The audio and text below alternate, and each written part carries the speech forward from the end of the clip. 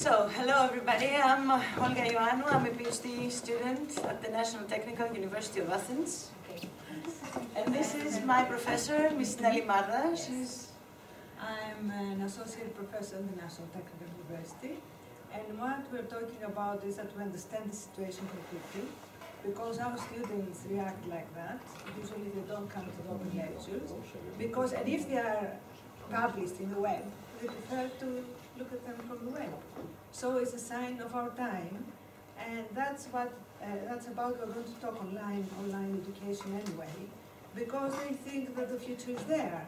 So I was giving an example. We're running a project in Nicosia this year with the final semester, which is in Cyprus, and we didn't have money to get them there. Yeah. So we created a blog. We collected all the materials, maps, everything. And we said you can get in. And they didn't mind not going. Nobody protested, nothing. I was expecting the whole year to come, hey, why don't we go to Cyprus? We need to visit, we need to see the place, we need to experience nothing. So we asked them, why don't you protest? Why don't you want to go to Cyprus? And they said, you know, we don't mind, because this is our life from now onwards. This is the international competitions, we never go. So we are used to collect the materials from the internet. And that was shocking, of course, but that's what they are. So we have to accept that. I mean, this is my reasoning with the youths, so I have accepted that. And that's what I was telling our colleagues, that it's similar everywhere. They know how to use the web, and they work through the web. That's it. So, okay, today we're going to talk to you about a course we've created at the postgraduate program of National Technical University. We try to combine online education and in-class presence on one hand, and on the other we wanted to experiment on the nature of the design studio and the methodology class. So we created a hybrid course in both senses, online and in-class presence, and a theory and design course together. So what I'm going to show you is how we reflected upon this to make it happen. So this is my PhD research title. I'm investigating the subject learner in this new environment of education. And these are the two ways I've started, investigating. One is the design studio and how it works for the architectural programs on one hand, and the other is digital online tools of learning, which is a current trend in architectural education. First thing determines the format, the layout of the course. The second, the way the course is conducted. So I'm going to talk to you about online education for a bit. I don't know if you're aware of what's going on in the last 5 or 6 years. So there had been experiments for online education through MIT. I'm sure you all know OpenCourseWare. You're nodding, so you know it. But they were limited. They were consumed by the students of the institution, and they were done all in a very close circle. That changed with Khan Academy. I don't know if you know Khan Academy. It's a mathematician who used to tape all these videos of resolving exercises, mathematical exercises, to send to his nephew through YouTube. But suddenly people became aware of that series of videos and started attending the videos, mathematicians who wanted to see how these exercises were resolved. And Khan Academy received funding for $2 million, and suddenly it became a major trend, an online trend, where everybody attended to see how the mathematics were done. And now it's an academy because it hosts classes of physics, chemistry, so on and so forth. But it's for younger pupils, not students, youngsters. And then we have MOOCs. MOOCs were created in 2008.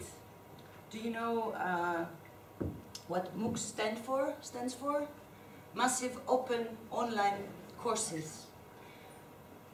This is a map of how things were created in the last years. You have the MIT course, open courseware, and then you have a major breakthrough in 2008. I'm going to talk to you about this major breakthrough.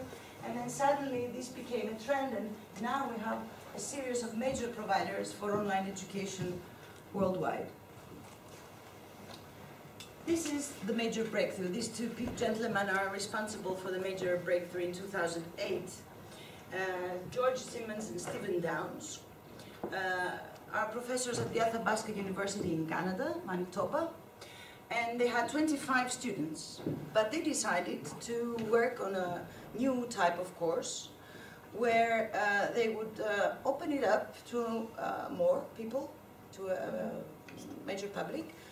They would grade the 25 students, but these 25 students would interact with the rest of the world, depending on how many people were inscribed in the course. And they got a 2,500 crowd, unexpected number of people attending the course online.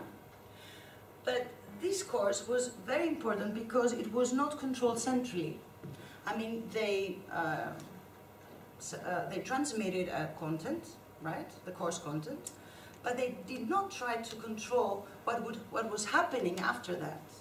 They asked the students to establish their own blogs, right, and to interact with each other in this whole new network of attendees, subjects, learners, on the net, on the web.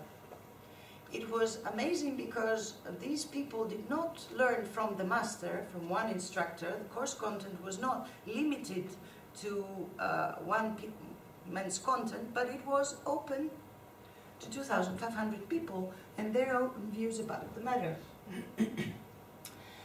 This happened in 2008, and up until 2011, there was a, how do you say, zimosis? People started wondering about this new trend and what they could do with it. So the major institutions, Stanford, Princeton, Harvard, all of these universities started thinking, reflecting upon this new tool. How can we use it? So you know, in the US there is this major problem with the student loans because it costs too much, too many. So they thought that they could transfer some of the courses online, so they could relieve the students from some of the financial weight, the financial burden of studying in these institutions. So they've created another type of book, which we're going to see as we go along. The X-book, which is the traditional format of the lecture, only transmitted online. So they took what the first two gentlemen did, and they formatted, they developed it into a new product, educational product, which is a mirroring of what is happening in class, only this time it is happening online.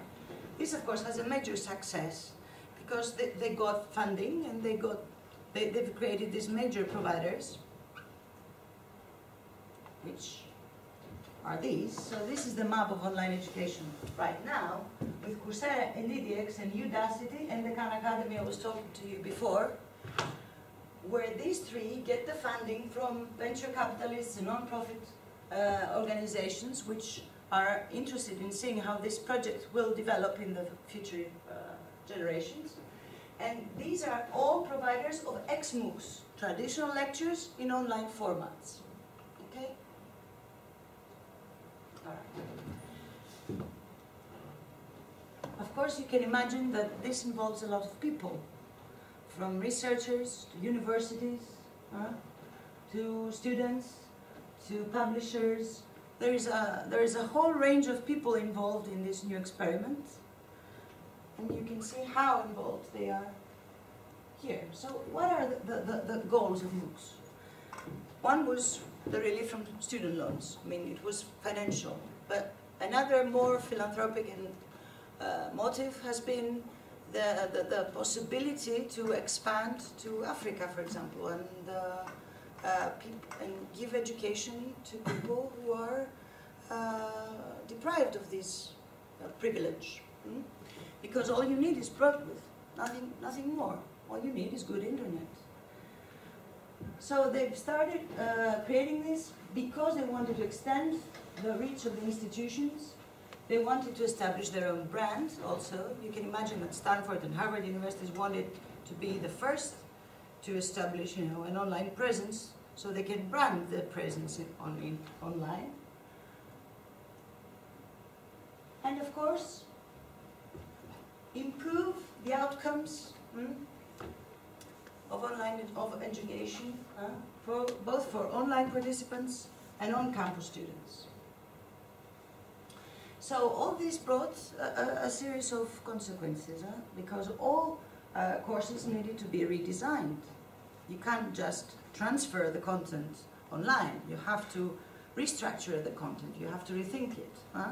How can we translate something which is done in class to something which you have no control of? Once it's online, it's, you know, up to the people to manage it, to handle it. So you have to carefully design everything from the beginning, because you have no control over it once you've uploaded. And of course, another issue with the MOOCs is the pivoting you do from the secondary education to the higher education, and then from there to the professionals. I mean, how can people who are already professionals in the field benefit from this new educational product? Can they specialize? Can they use it to become better professionals in what they're doing? So you see that MOOCs happen in higher education, but there are consequences both for the secondary one and the professionals.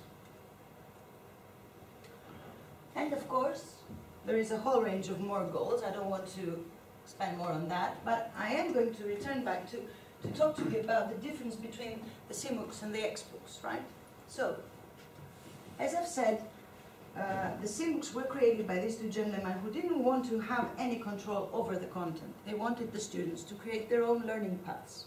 So they've asked them to establish their blogs, and they wanted to establish a connection between peers. So students would exchange, they would talk online, they would exchange content online, and they would form their own paths, thinking threads in this new environment. While XMOOCs, as I've said before, is the traditional format just transferred online. Okay, I want to stop to this because this, the atelier environment of the CMOOCs, was what started, you know, what made us thinking a lot about architecture, because architecture is a bit reluctant now. Architectural education is a bit reluctant towards this new means of you know, handling education. So this atelier environment that CMOOCs created for the students, that was what made me start, you know, thinking what could be done about this. So I won't tell you, there are lots of types and many types of MOOCs, because each institution tried to, you know, develop something that would suit its needs better, okay? So there are spooks, books, MOOCs, dooks, many types of MOOCs. And there are, of course, many providers, commercial ones. There are many online platforms available online that you can borrow and customize and use for your own class. We've actually used the Versal platform, I'll show you. But if you click on that link over there, there are more than 1,000 by now. And these platforms provide an environment which is already set with a ready-made menu you can choose from, educational gadgets, and you can just upload your material in video forms, transcripts, links to whatever you want, references, software, maybe. Okay? Back to connectivism. What did connectivism say? It said that knowledge is not transferred from educator to learner, but it is distributed across the web. That's what the gentleman over there is saying. And what constitutes learning is not, you know, me talking to you, but you trying to find something online and actually finding it. You learn by trying to find and making connections. And this network of connection is what constitutes learning, and that's what connectivism provides its students. And according to Rita Koch, a lady who is from Athabasca University, has analyzed this phenomenon quite thoroughly. She said there are 4 stages in connectivism. The first is aggregation, access to and collection of a wide variety of resources to read, watch, and play. Relation, start connecting this data, 2 to 2, now 1 by 1, and then reflect and making sense out of this. By making the connections, by making comparisons, you start creating your own logical, rational threads.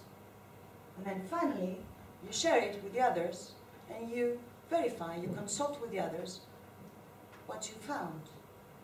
So if you think about this a bit, doesn't it look similar to the design studio way of doing business? A bit. You start collecting data, mapping, urban mapping, perhaps, and then you start connecting this data, and then you start making scenarios, prioritizing the data in a certain way by making scenarios to form a solution, and then you present this project, this solution, this proposal, and then you start negotiating with the others and consulting the others about what they think, your instructor and your peers. So, this is what I was saying about the network. I tried to find other examples of, online tools in architectural education to see if there were other people out there looking to experiment with what was happening.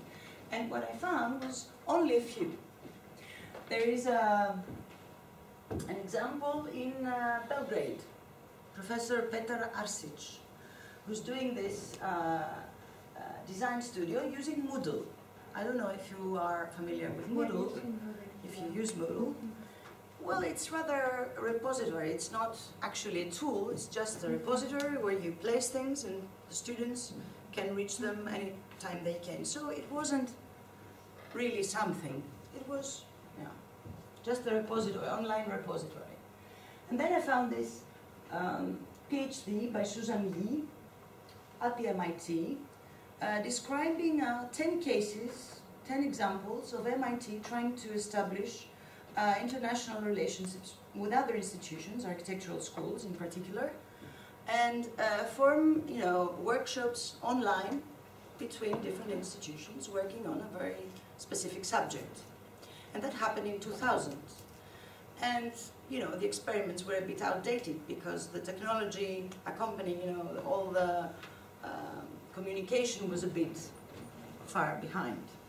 So that didn't do us any better, any good. So finally I found, do you know this man? Nelly Marda, and the online University of Digital Leuphana in Germany. They have created their own platform. They didn't use any ready-made ones. And through this platform, Nelly Marda did a course, along with Saskia Sassen, I think, and a lot of other respectable scientists all over the world, about the city of the 21st century. And everybody was invited to join.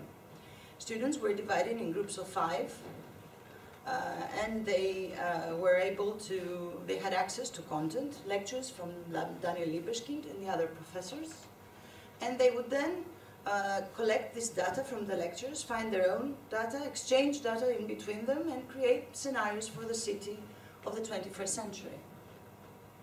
It was called Think Tank.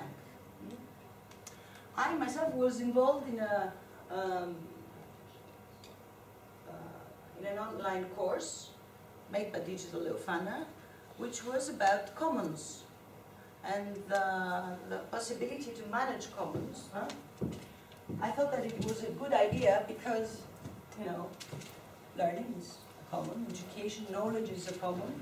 So I remember this phrase, the professors try to encourage the students to participate and exchange and interact online.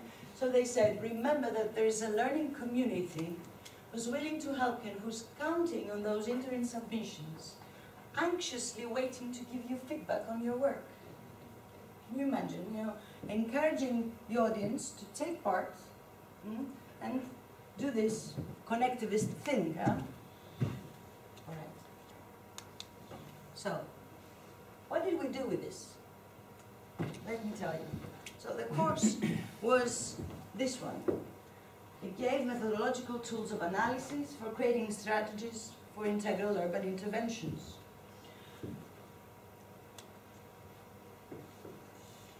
The course presented students with multiple ways of mapping the urban phenomena, and they asked students to form scenarios of intervention to a specific area. And it consisted of a series of mapping tools developed by the latest research findings of our researchers at the National Technical University of Athens. So it was, there were many people involved in this course, at least 6. But the problem was that these people came, they did lectures on their mapping tool, and then they left. And for 3 hours, students were, had to, you know, attend to these lectures. They didn't have enough time to get acquainted and accustomed with what was said.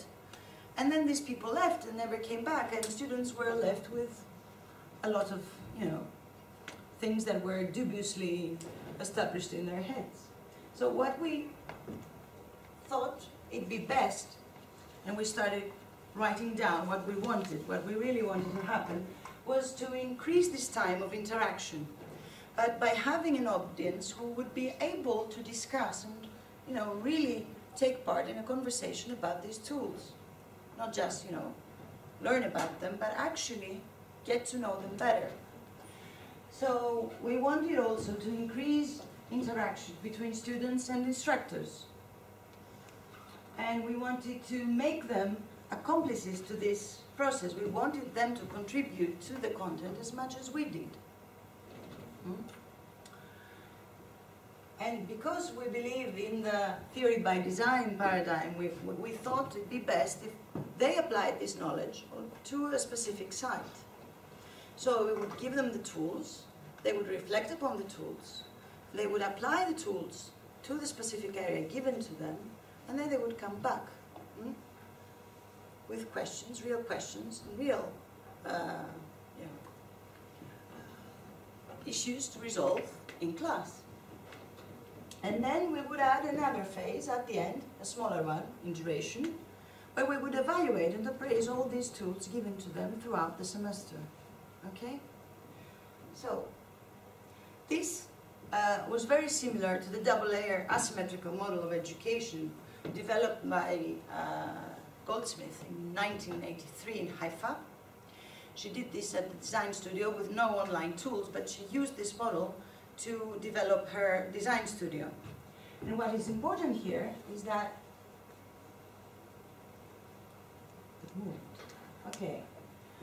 there were rationally deductive steps, right?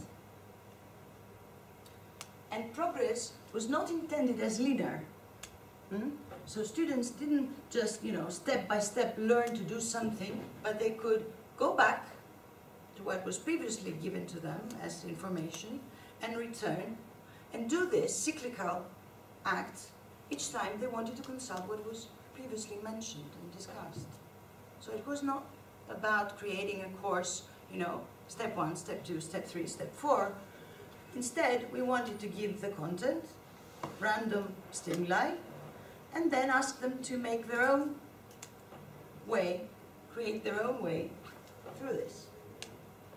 So, of course, the advantage is that students were suddenly encouraged to become more aware of what they were doing, to form their own principles, to establish their own thinking. Okay, so this is what we did. These are the students, and that's the teaching team. And we thought that it would be best to meet online and in class.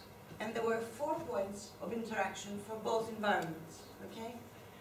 On the online environment, we could have an online platform for the lectures, ask students to establish their own blogs, just like in the connectivism paradigm, give them a research project which was done by the National Technical University of Athens. It's a 600-page research on the metropolitan center of the city.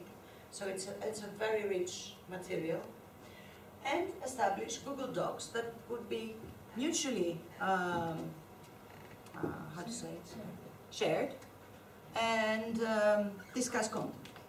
While in class, we could, of course, have live discussions on the lectures previously shown online, illustrate more examples of application of each mapping tool, and then do a workshop. We did one 3-day workshop, and of course, show to the students some of the most important blog posts uploaded the previous week. So, the online activities were like this. We had this platform. I can show it to you online. If we have internet, I can log in and show you how it works. There was a menu on the left side of the page. Each week we uploaded the material for that week. Okay? One mapping tool each week. First week was about space index, for example. Okay? So we uploaded those 10 videos. That was the researcher who did her PhD on space index, and she talked about it. Each video didn't last more than 7 minutes. It was from 2 minutes to 7 minutes, okay? And its content was designed in a way that, it was independent. The meaning in the video was all-inclusive. You could just watch video 3 and still have a complete content, okay, an integrated content. But all together, all the videos together, seen even in a random order, would give you a sense of what space index is all about. Same for the second week. Extended cinema, for example, on the third week. Fourth week was an analytical tool about mapping atypical spaces in the city.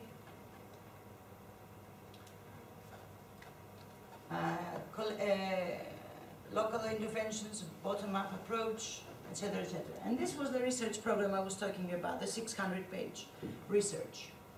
And the student blog posts. 16 of them established their own blogs. There were 17 students inscribed. There was only one who didn't want to actually create a blog. And from the 17 students, 16 of them did. And 2 Google Docs. Okay, the 2 Google Docs were, one was a lexicon, and the other one was the course constitution. The lexicon served because all these mapping tools used terms which were very difficult. And sometimes they were very common words, but used in a very different context. And their definition was a bit complex. And, students needed time to fully grasp its meaning. So we did this, and we didn't just propose the definitions, we actually asked them to intervene. If they didn't like something, if something didn't work out well for them, we asked them to log in and change the definition or propose another.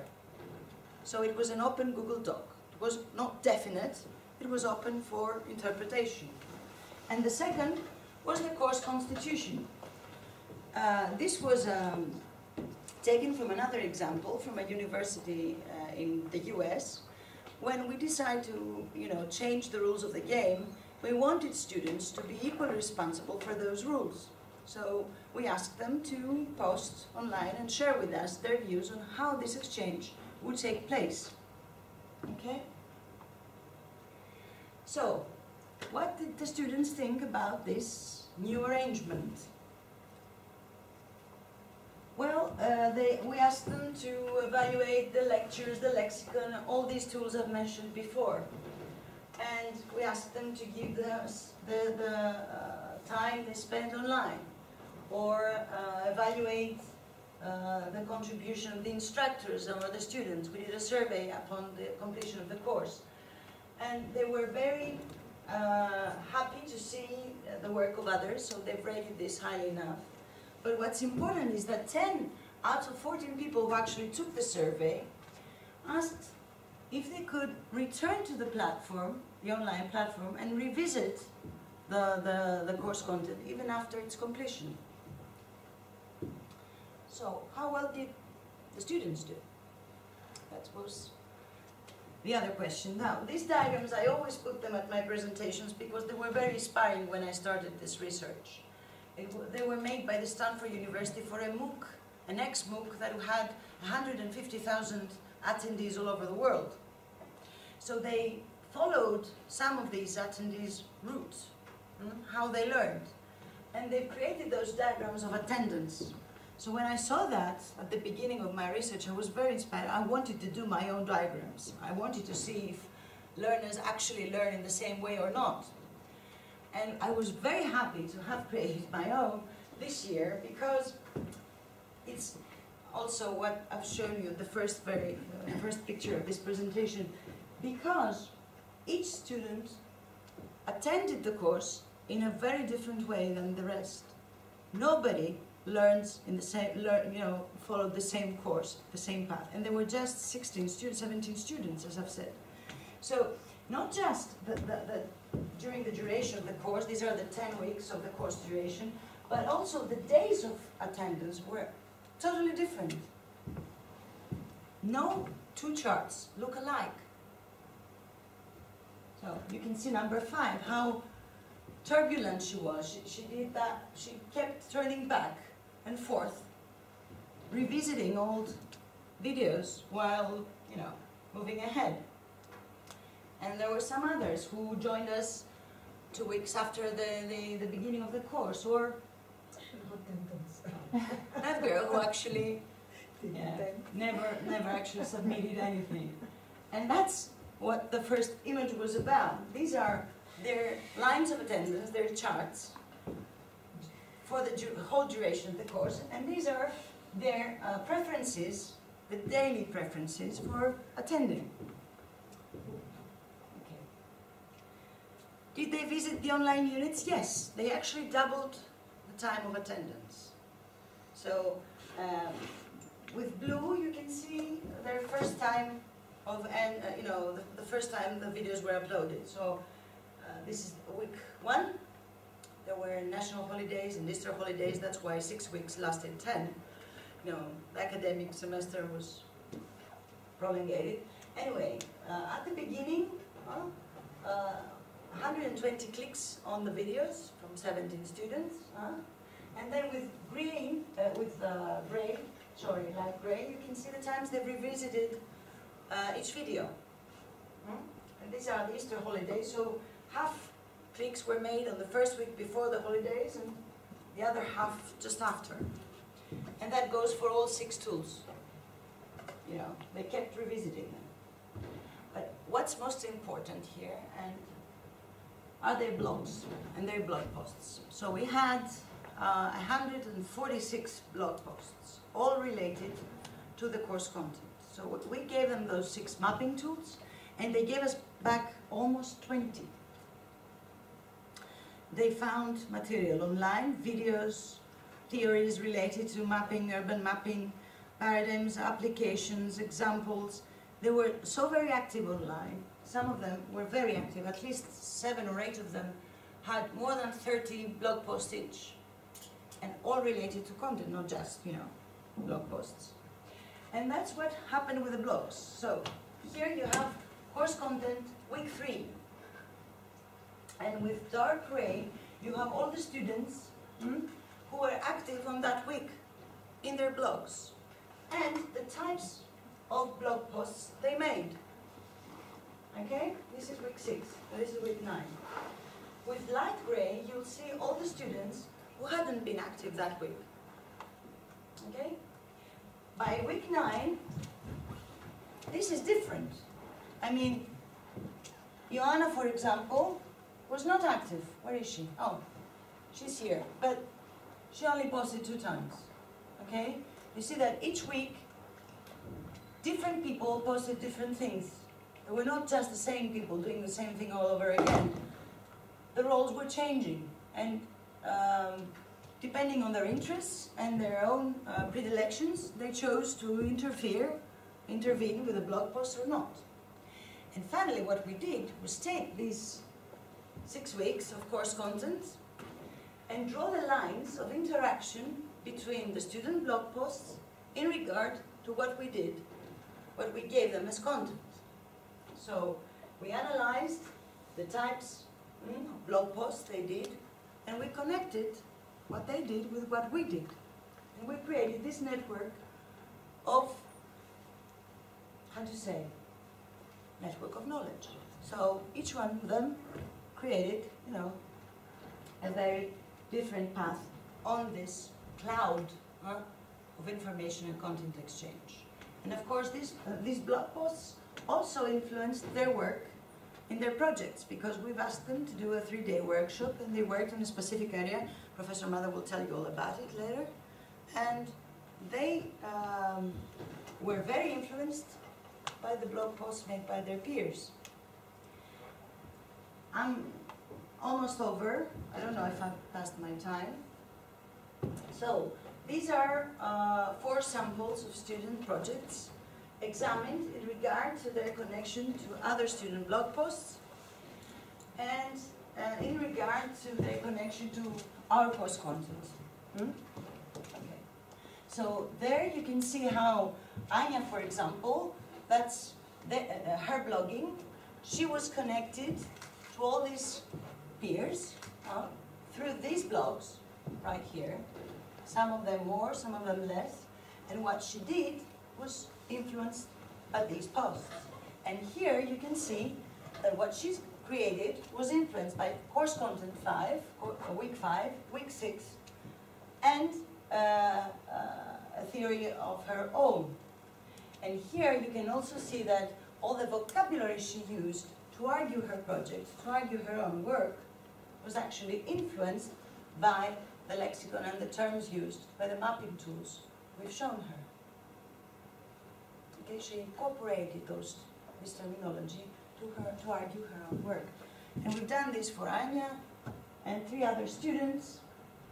And you'll see that even Stefanos, who was the student who never established a blog, actually attended other student blogs. And he created his own. So, last but not least, I'm going to close the same way I started. That it's not about what we're doing, it's about the subject learner, this whole new world of learning in a different way.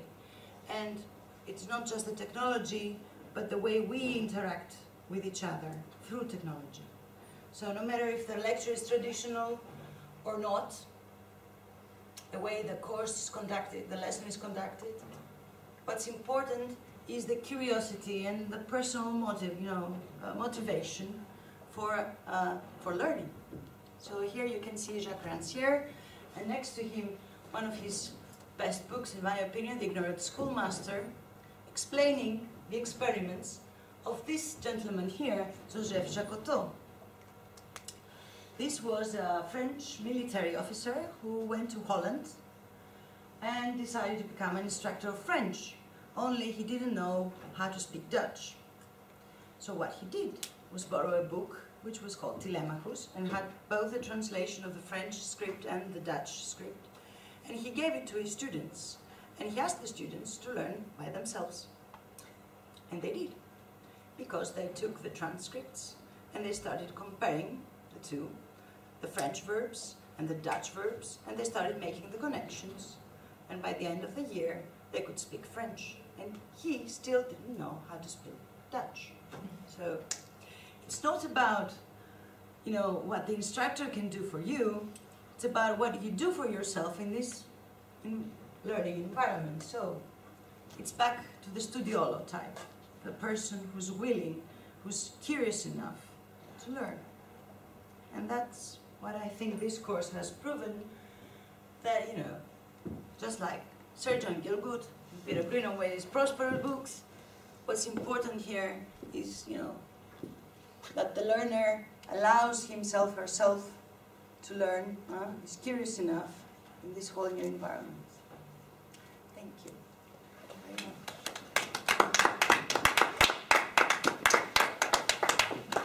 Your floor.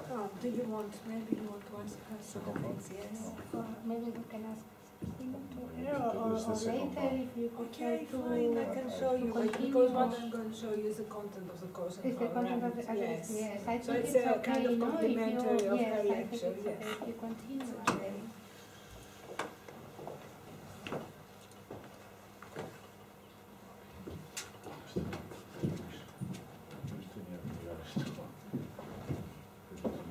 actually, I'm going to be a bit more visual. I'm not going to be as theoretical as Olga, because I'm going to tell you about how we actually ran the course and how the students designed the project. Yes. So, as Olga already said, mapping tools were very important, but they were important on both levels, and visual and verbal. So it was a combination of the tools that was going to create the project, because the connection of the visual and verbal is the one that creates a concept in architecture. So, well, I did the structure selection in the beginning. I'm going to talk to you about mapping techniques in general, and then about the concept formation within the visual framework, the strategies in more detail that were introduced in the course, how, where we do the research and the site, describe the site, and then the projects. So starting about mapping. We all know that maps have become more complex, and they're introduced in a kind of different way because geography has changed with the information and technology and internet. And there is a whole area after the 90s of mapping in a different way, in a more complex way. So generally in architecture school, we started introducing some years ago the mapping as a kind of very important thing, and introducing it as a subjective thing, not an objective thing, and not as an impersonal kind of interpreting the city. So, we always introduce this in the studio project, and we think that introducing the mapping as a kind of more inspirational tool helps them to design and to recognize qualities and urban tissue that are very interesting. So in that sense, mapping can be any type of formation. It can be skating balls, mapping the skating balls on a plan. So it has become, it can broaden, the issue of mapping. So, of course, the first one that started the mapping in a studio project was Bernard Schmidt in the 90s in the EINA School of Architecture, when he did the transcript, Manhattan transcripts, and where he started recording the city in 3 different ways: event, space, space recording as a plan, a section, event as a photograph, and he used 2 cinematic concepts to present the city. So he was the first advocate. Here are some extracts from the transcripts, yes, where he's using he starts reading the city context in a different way, placing the event as a very important issue in the way we map the city. It's not just about making a plan, it's about how people live in it and how we record it. And here, again, the recording of a murder and within the transcripts. I know you know the transcripts, very important. Yes, and recording the events. And then in the middle of the 90s, I happened to be in London, and I did my PhD there, and I was teaching there. And I was there within the transition of how internet and design tools became digital.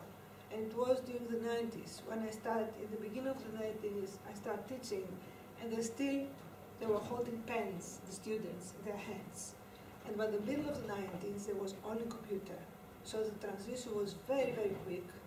And what happened, and the mapping concept started appearing in the middle of the 90s for the first time as a concept in England. In what I say in the Anglo-Saxon education, because Anglo-Saxon education is different from our education. It's a completely different world.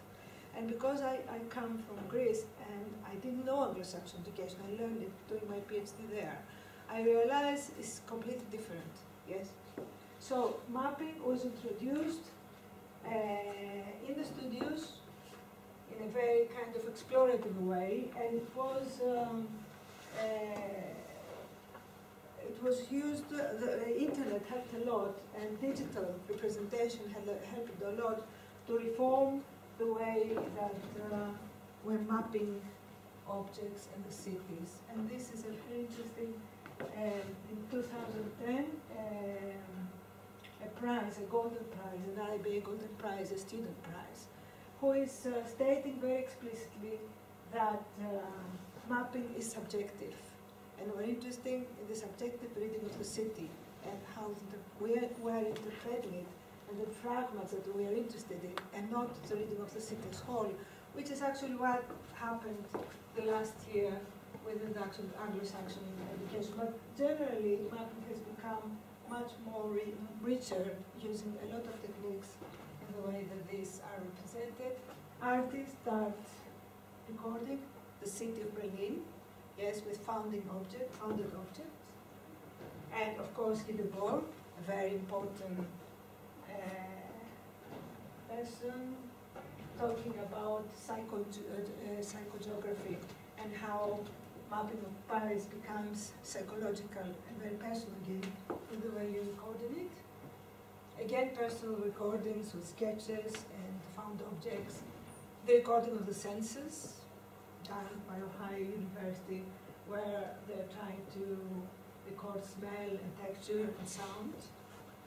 And the recording, this is a very interesting project that happened in Palestine, where in a camp, they were trying to record the way the children were playing, using small pockets of spaces and making a game out of everything. So this is actually the play pockets that were recorded as a kind of mapping within the campus. So in that sense, we always, and this is the mapping of New York, the photographs of tourists and inhabitants. So some parts of this were blocked from our students, yes. But always, when you start an urban project, we always make some lectures of this context, and we always try to make them think in a more broad way of what they see in the city and how they're recording it. So this comes, well, my PhD was about studio teaching when I did it in Bartlett. I did my PhD in the Bartlett. And it was about the concept formation and how it happens with interaction between the visual and the verbal level. And like Olga said about the cyclical way of the development of the knowledge, it comes out of the theory of Vygotsky. I don't know if you go Vygotsky, it's a Russian pedagogist.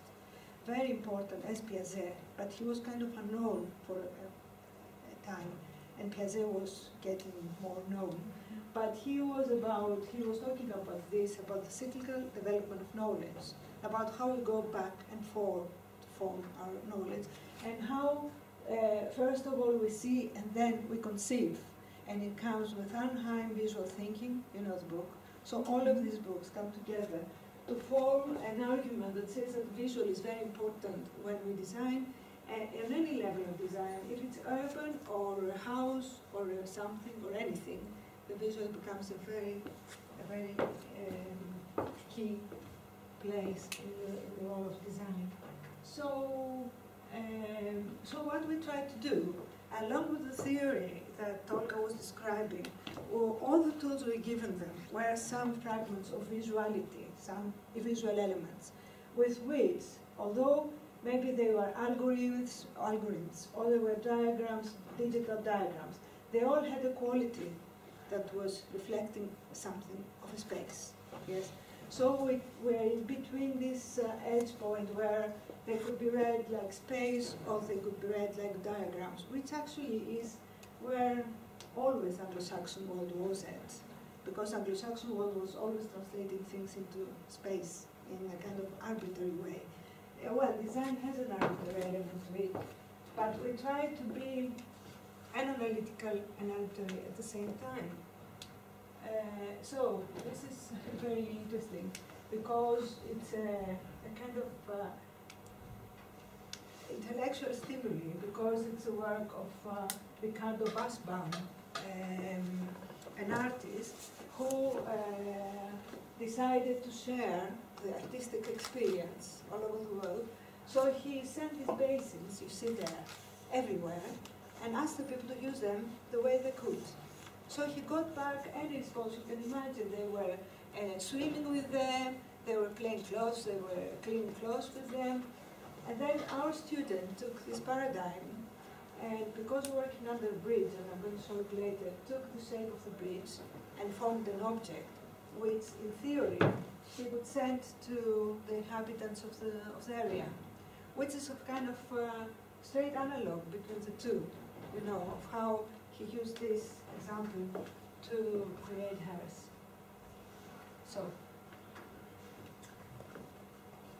So we decided to give them mapping tools. These images are from our 800-page research program, what you see about the area of Erano.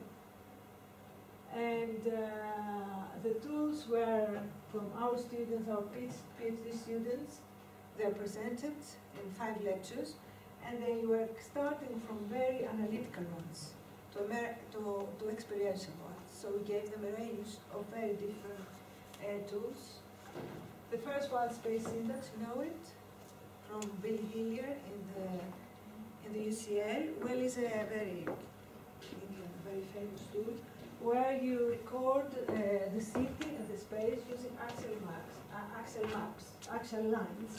And these axial lines relate to connectivity and depth of analysis in relation to how one axis meets the other one.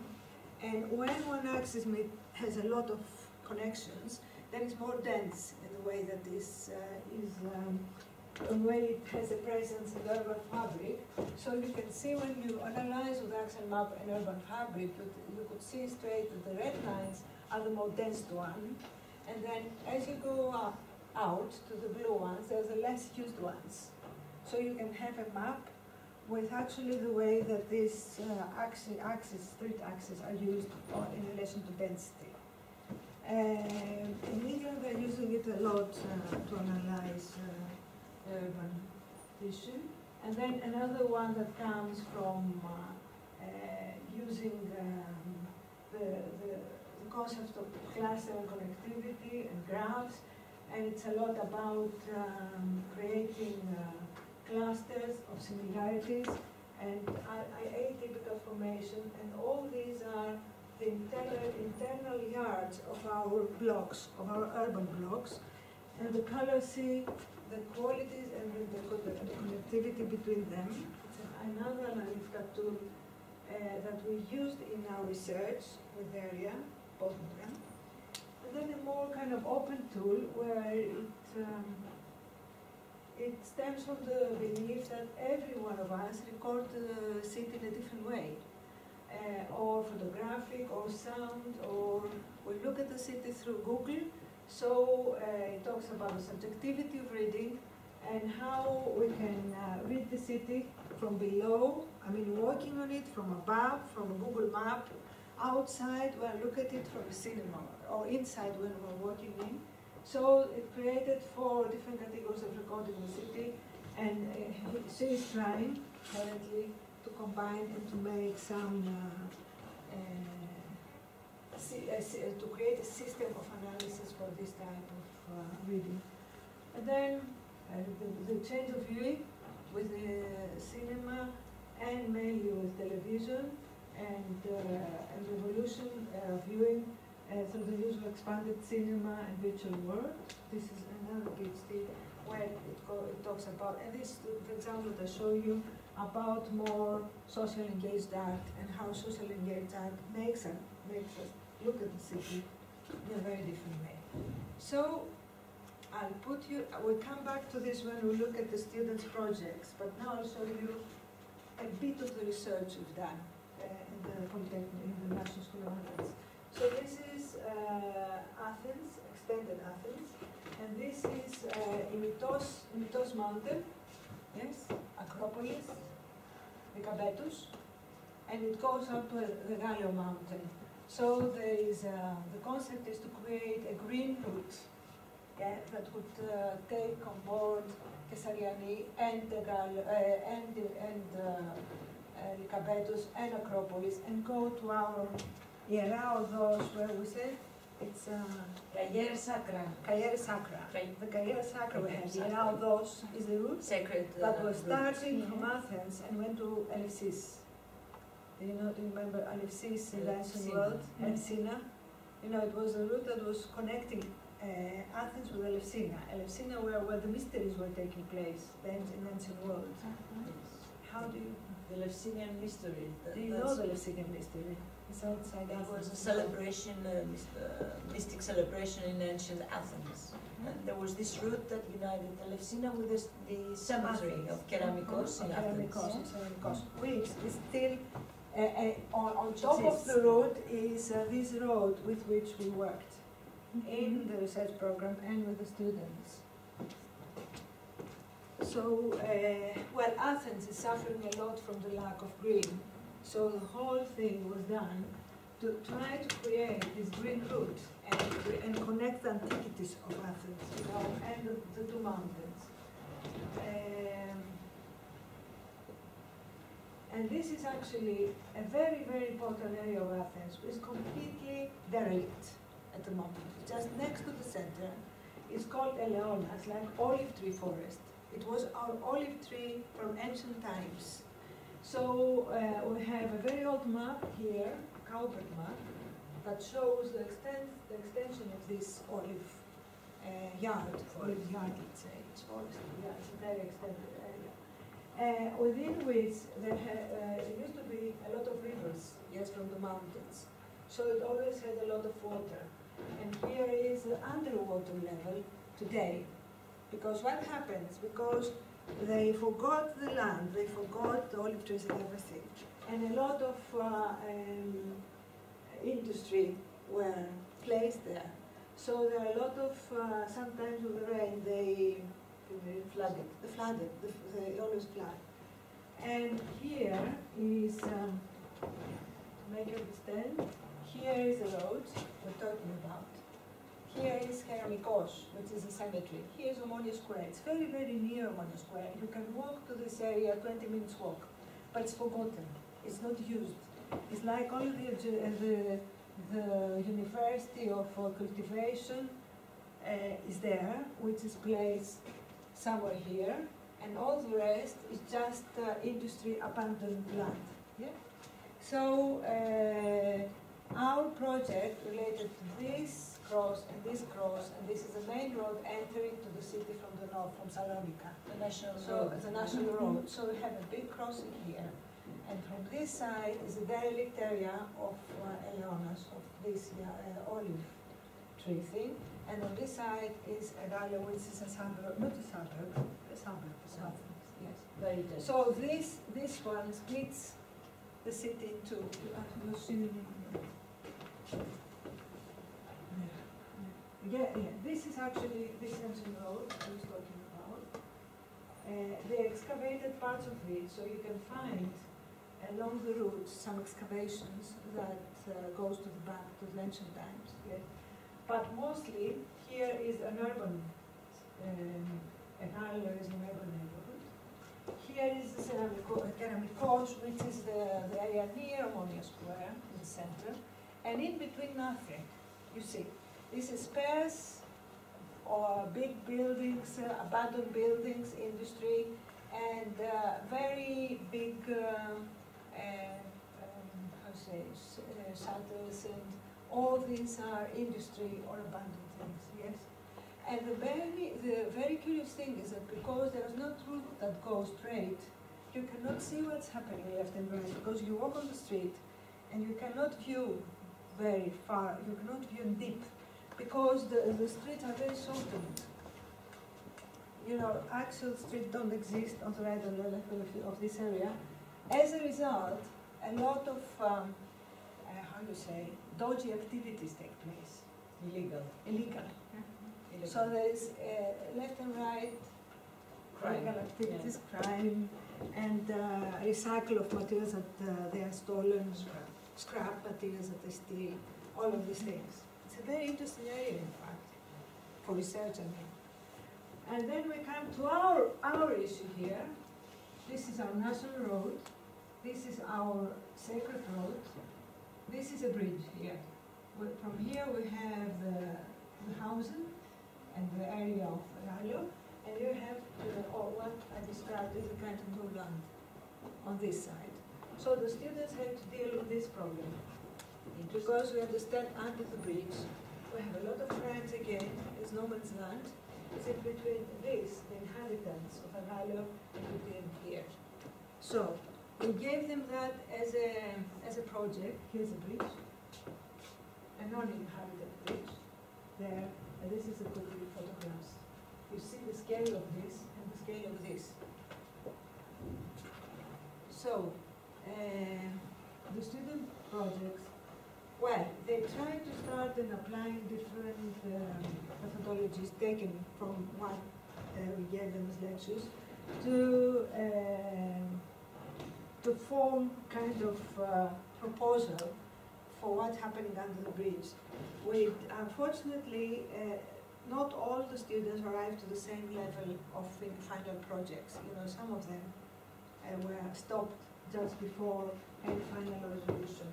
So I show you this in relation to how the student used the idea of sending objects, this kind of object that was created, an abstract model from the bridge, to different parts of an island city, yes, and different parts of industry, and expected the results of how they would use this. This is a map of the objects, the generic object, and now right there in orange we just written what are the influences from the lectures for the project. So this project used space syntax. The atypical space information used a lot of computer programs. So the students used a lot of computer programs. And the function mapping, that means our research. So here we have again a very analytical approach. So she reads the planes. She is very interested about environment, the student, and about how she's going to introduce environmental issues again in a place where it was kind of green. And so she started investigating the underwater currents and everything, the all green, and how she can reuse them. This is axis map, the space syntax.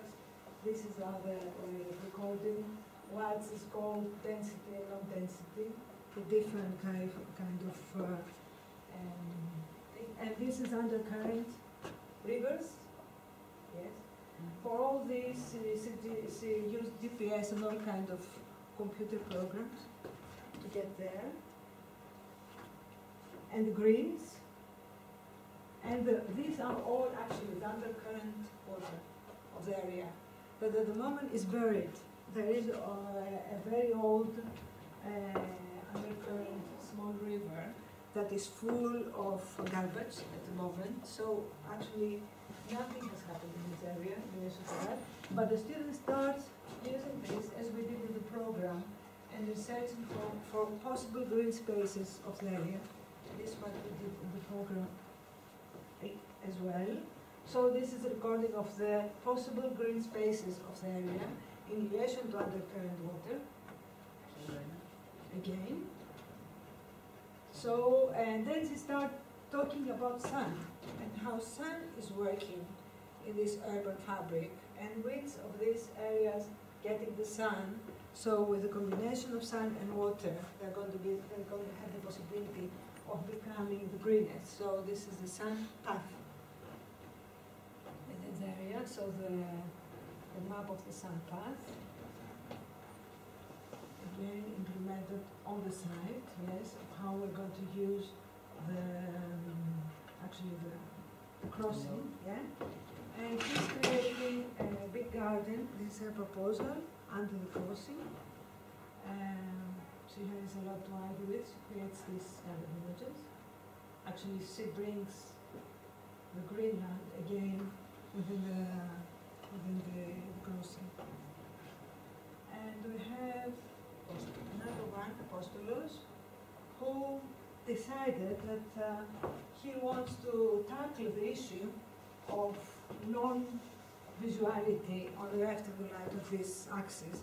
So he tried to bring images from inside, from what's happening inside the black area, you know, the no man's land, to bring it to the axis of the street. So So see, he's trying to create some post where he's going to project all the activities that are happening behind the street that we cannot see. So to do that, he used the space syntax and the algorithm and the algorithms. And now we have another student. As you see, each student has gone his own path, has posed his own questions of what he wants to do in the area, different questions, and use different strategies inspired from what we've given them to create their own strategy. So they combine different strategies. And now we have space syntax and a new tool that this student creates, and it's about how do you call it? Conductors theory. Conductors theory, yes. So she decided that there are areas that are very dense in relation to habitation, in relation to activities, and some areas that are not dense. So she decided to, for example, the green areas are the dense areas, activity dense areas, and the black ones are the non-dense activities. And she decided to do some connections so she can liven, she can become the kind of more less habitated area becomes more dense. So she goes into finding a dense area here and a dense area here. Of course, the dense area here is kind of course with all the kind of night activity. Mainly, it's a very with night activity, and this is a valley where it's a kind of ordinary urban part of the city. And in between is the no man's land. So he's trying to create some kind of dense places and interconnectivity between them, so the in-between can become active. And then she tried to implement that in Athens, creating a relationship between the Capetus and, I don't know, it doesn't matter. Yeah. So here we have a very conceptual approach.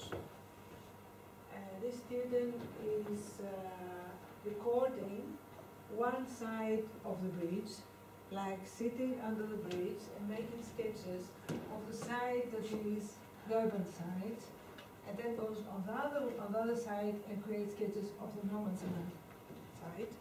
And then his suggestion is to flip these images and to make the inhabitants do the same, so they get involved with the issue on how we have completely different sides and how we realize we have that, because most people don't realize it because they cross the crossing and they don't wonder, yes? To make it obvious that there is a problem, so he can give initiative to the inhabitants to do something about it. So it's more about a programmatic approach. It's not proposing something more specific than sketching. And so he's doing the projections within this type of projections under the bridge.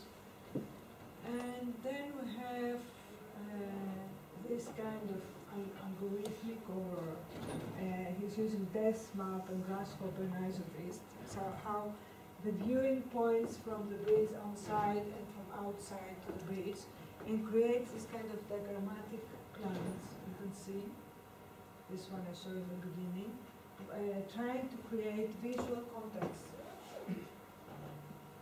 from points within this side and this side of the area, trying through these viewing points to create a kind of connect the two areas together.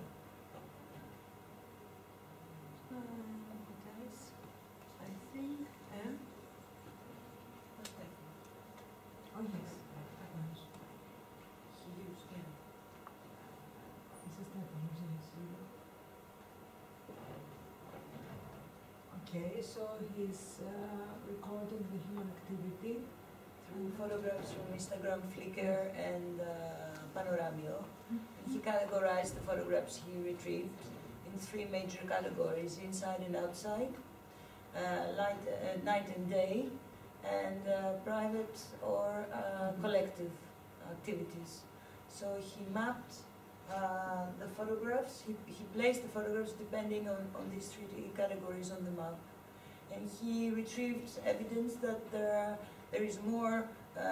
are more activities during the night, for example. That's why there are more pictures. So he did a programmatic proposal saying that if that's what's happening now, if you want to change it, you might want to go this way, or this is what's happening there, and if you want to change it, you might want to go this way. It was more programmatic, an analysis through images.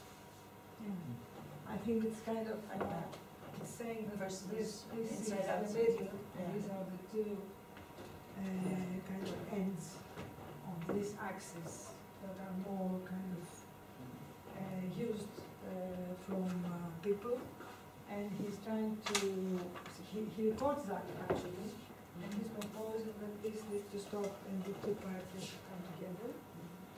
And then we have a final proposal. It's kind of interesting because the student created a game. Tem plataforma para acontecer. Yeah.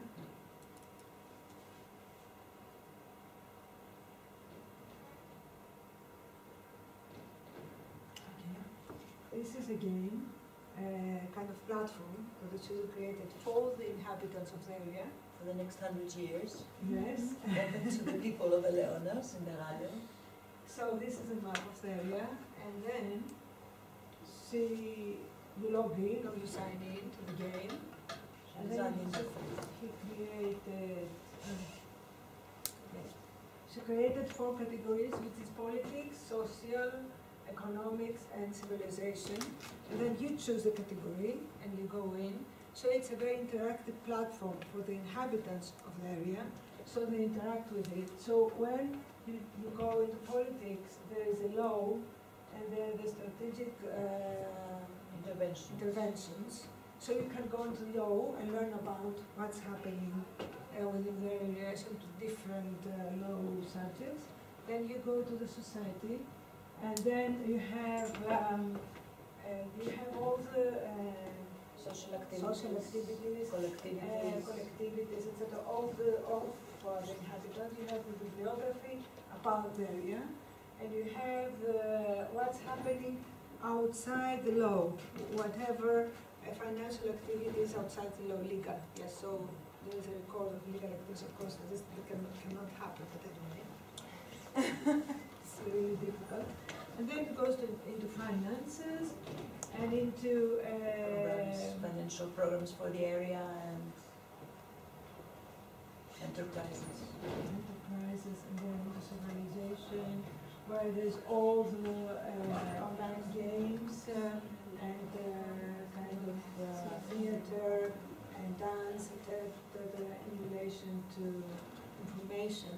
So actually it's a platform for the town city, yes, where they can use and the inhabitants can play and they can interact. And in fact we have talked about a platform like that with the mayor of Rano, who we know well, and he's very interested in creating a platform for the inhabitants because that's where they can get into the internet phase, and this can help them a lot into acquiring information and actually kind of taking part in the way that the whole set, the whole activity is set. So that's all about it. Have you had any meeting with the students, We have a meeting with Olga and the mayor, and we are in the process of all the students as well into starting a new research program for the area, because the first packet was general, but this time the mayor changed, and the new mayor is interested in implementing a more kind of digital city, to make a digital part of the city, so it can become a more networked as an area. So the inhabitants can get in, and they can find movable doctors, and they can they can organize themselves more in the internet based. Yeah, he's interested for that. And next year, the class will cooperate with the mayor and the people from the mayor's office, so we can have a more integral view on the issues that are raised during their administration, and make the students aware of what is happening. What opportunity for the city, no? It is, because in the beginning we did, this was not, the big research program was about everything. It was not only about this part of the city, but it related to 3 other parts as well. But now I have focused on this part because this part is more underdeveloped, and it's very near Monia Square. It's very near the center, so that's why it's very interesting because it's underdeveloped. And the happy coincidence is that the mayor, part of it, is interested in doing things. So it is an opportunity. So that's why we decided we stay in the same area. We're not going to change the area. We kind of deepen the proposals because at the moment the proposals are kind of, First approach. yes, they're in the first approach. Actually, they didn't go deep enough. And so they can offer really things and opportunities to the mayor and to the citizens of this part of Athens. It's a very interesting. We will increase the number of workshops. We'll give them more opportunities for design.